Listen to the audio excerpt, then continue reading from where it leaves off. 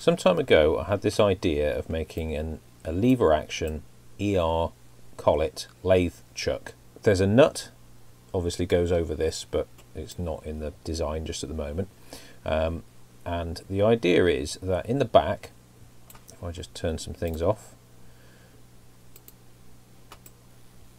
we've got a stack of Belleville washers here, Belleville washers, whatever you call them, and then you've got a plunger which has got the taper in for the ER collet,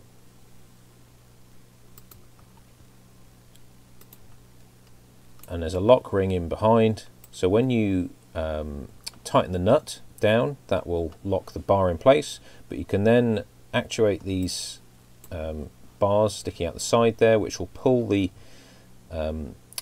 inner sleeve down against the force of the Belleville washers, releasing the part in your collet.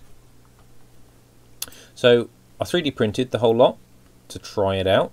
It essentially worked, but the inner part, this part here, kept breaking. I now need to make this part out of metal to really prove it before I make the rest of it out of metal. It's a lot more metal to cut. So let's make that. As I'm recording this video, I'm just a couple of subscribers away from 2,000, which is pretty incredible for me. I'm amazed that so many people enjoy my content, and it's been really encouraging over the past couple of months. I haven't been able to put out any videos, I've just been otherwise too busy, but I've had loads of subscribers, so that's really great. Thank you very much, everybody. I hope you enjoy the rest of this one. Thanks.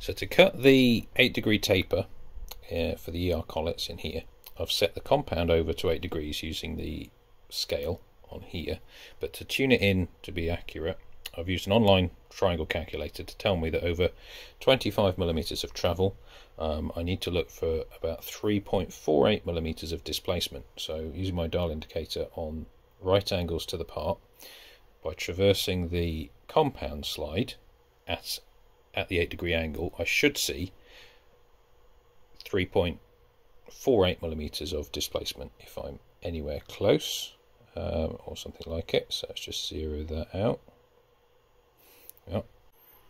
Right, after much fiddling about, I think we're basically there.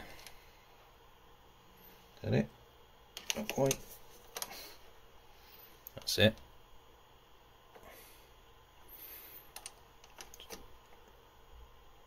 That's exactly 25. We're just a shade under 348. That'll have to do.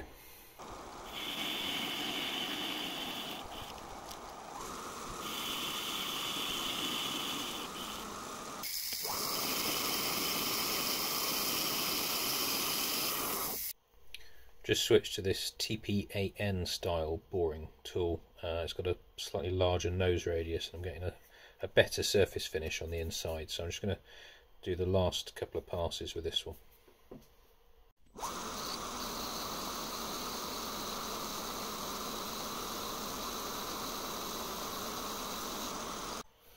Whilst that's not perfect, that is pretty damn smooth. I'm very pleased with that. Now that doesn't go in very far, but that is about right based on my 3D print prototype. Should go in about that far, probably about 1mm, but we'll try that first.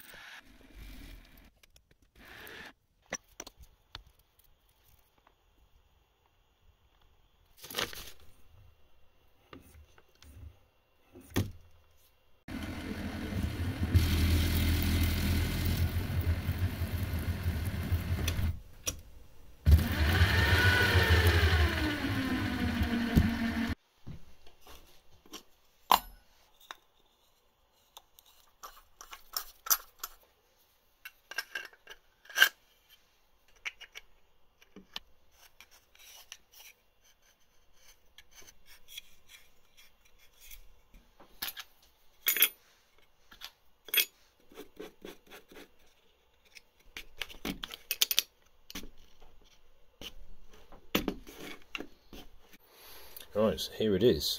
This is the prototype. Obviously it's not exactly fully testable yet because I haven't put any holes in this flange to bolt it to my lathe, but that's just going to demonstrate how it's going to work. Putting in a bar. Right, I'm going to clamp that up nice and tight so that you can do turning operations on it.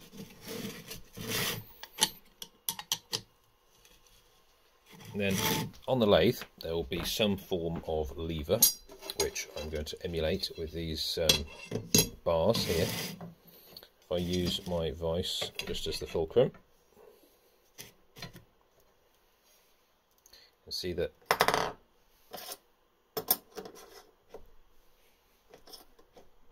so in order to make it a comfortable amount of force to apply to the tool to release the action, I need at least a foot. I think probably more like 40 centimeters makes it a whole, you know, another 30%, makes it a bit easier. So it's going to need a reasonably long handle and a fairly stout mounting for the pivot of the handle back here to stop it bending. Probably not every lathe is ideal for this because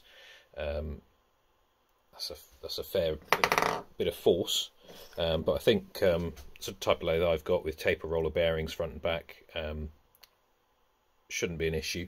They're capable of a lot of load. So I'm very pleased with that. That has proved my thought. Now, as you saw, there was some 3D prints. I had tried to test this out with 3D prints, but they just snap pretty much straight away. You know, you get one go and that's it. So having now proved to myself that that works, I'd like to know your thoughts. Is this a good idea? Why has nobody done this before? And is there a better way? So yeah, tell me what you think and whether there's anything I should do to make this better. If there's a better spring to use. So as you saw, I'm currently using Belleville washers. I'm using a stack of 3 just to get the throw in the stack, and that gives me about 1.5 mm to 2 mm of displacement. They're a lot of force, these, but then that's good. I want a lot of force on the collet to keep the thing clamped. But is there a better solution? I mean, I kind of went for these because I'd never used them before, and I just wanted to see how well they worked, really. And I had this idea of doing a collet chuck, and I thought, oh, that's a nice compact way of applying the spring force, and you know, decided to build it into the back there. That's more than enough wittering from me. I thought I'd better mount it up so I can get a thumbnail shot. Hope you enjoyed that, and I'll see you again next time. Thanks for watching.